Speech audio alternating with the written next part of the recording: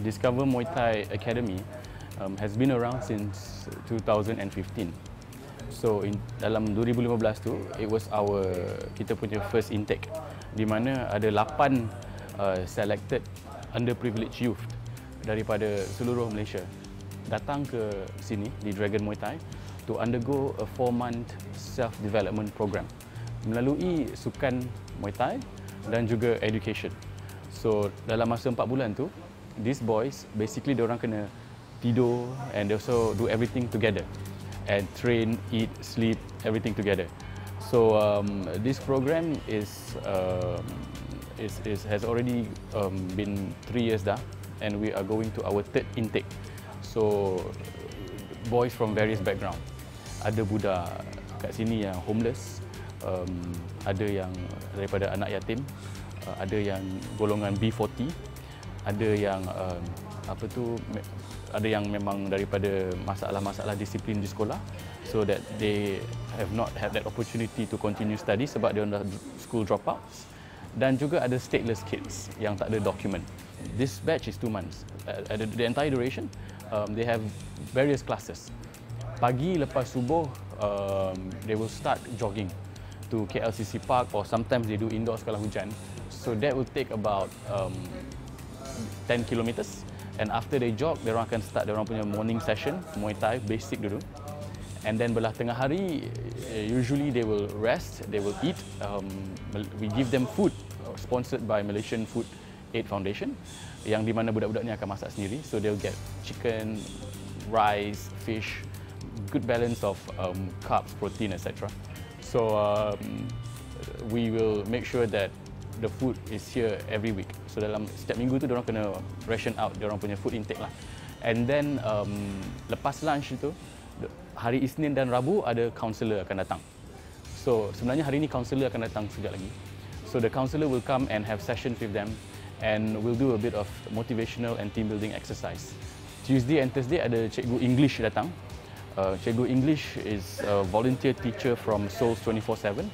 NGO yang buat banyak education empowerment to rural areas. So diorang akan belajar basic English communications. Some of them are illiterate, susah untuk tulis dan bertutur, but we teach them basic English so that they could apply dekat mana-mana, and also understand the trainers over here, dan juga most of the customers who datang sini are mainly foreigners.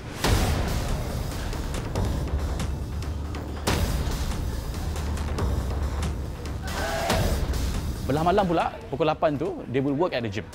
So, Jalan Alo can be one of the most, orang panggil dangerous roads, tengah-tengah KL kan.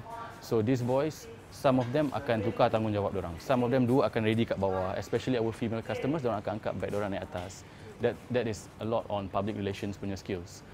And then, some of them akan berada di counter, doing admin work like, sales, cold calls, getting customers in, and then some of them will become co-trainers, helping crew Selatan with holding pads, and then they will rotate. Some of them buat kebersihan, mop the floor, clean the toilets, and all that. So this is their duties at night, because we want them to have that exposure. Ada yang tak ada SPM, ada yang tak sambung belajar, ada yang tak ada motivation nak belajar, ada yang memang tak ada peluang nak belajar. So with this skills, in hopes that they can actually apply once they are done with us. So we teach them how to do gym management, and it's interesting because ada budak-budak ni, as I said, yang memang grew up in their own bubble and within their own race, and tak ada peluang untuk be more social to other people. So this place, this environment will motivate them to become more socially inclusive. Yang previous intakes, once they complete their course, some of them we hire back. We hire them full time to work with us sebagai trainer. Siapa yang kita nampak boleh jadi athlete, we will push them to join competitions. And together with Majlis Sukan Negara dan Persatuan Muay Thai Malaysia, actually give them certification and grading course. So after dia dah habis, dia boleh peluang nak pergi ke sana, shortcut, and also learn more dekat sana untuk dapat grading and also certificate for if they want to be trainers.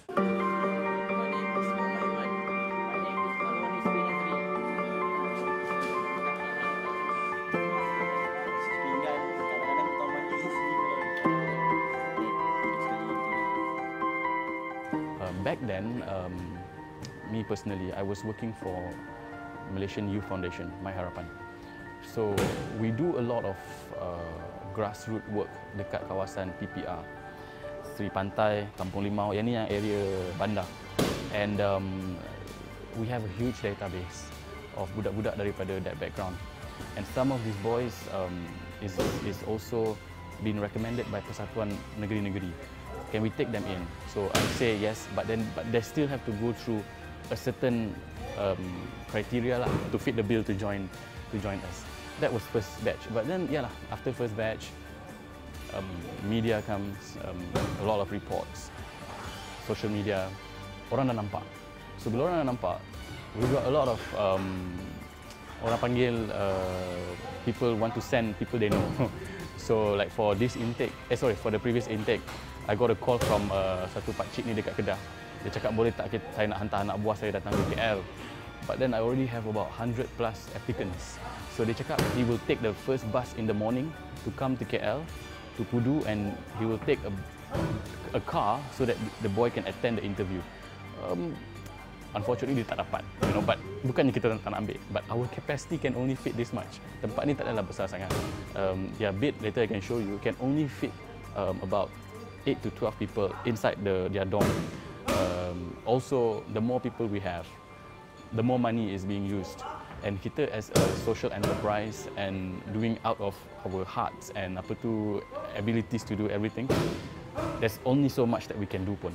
So 8 is for now the number that we have.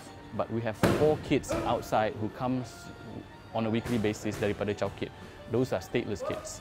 So yang tu in hopes to increase the number. But honestly, I don't actually believe that numbers lagi ramai or like you're doing so much better ramai.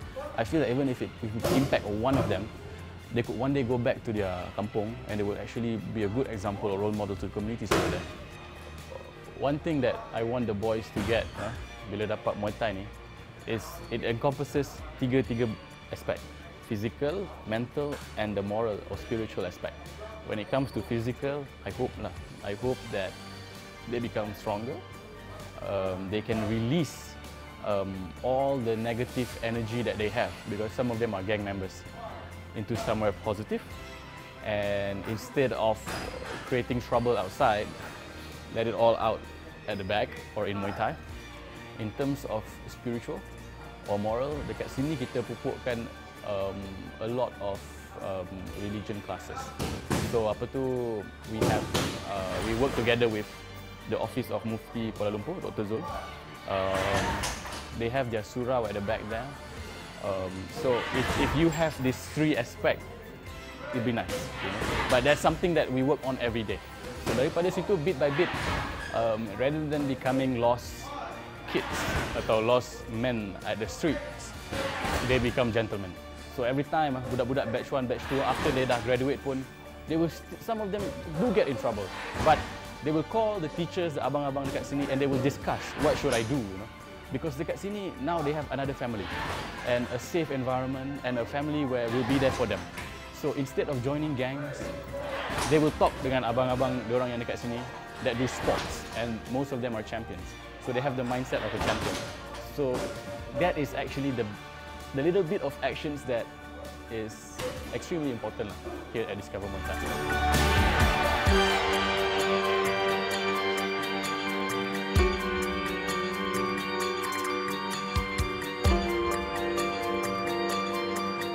So rather than doing a charity, we balance it out. Social impact and business. So at the start, when we do batch 1 and batch 2, I had to take so many risks in terms of my own financial, in terms of support. It was difficult. Orang semua macam benda kau nak buat ni semua benda, and you quit your white collar job for this to live at Jalan Aloh, predominantly ghetto place, So people started to wondering why I do this. But slowly, slowly lepas first batch tu orang nampak. Slowly bila orang nampak that we Discover Muay Thai, we actually have a gym in Puchong. And most of the boys yang graduate akan pergi kat sana untuk bekerja dengan kita. Slowly orang nampak that, in Malaysia, if we want to do something good and something more sustainable, it has to be through social business. rather than a one-off charity tanam pokok, posing and go back. Rather than a one-off competition tournament futsal dekat PPR, balik. It's not sustainable. So, slowly lah, we try to be the pioneer in sport social business in Malaysia. So the result is now dah nak masuk 4th batch lah. Most of my time bila academy, I drop off everything, all the privilege you call, the nice beds, the air condition, the hot shower, for this. But I'm not regretting it.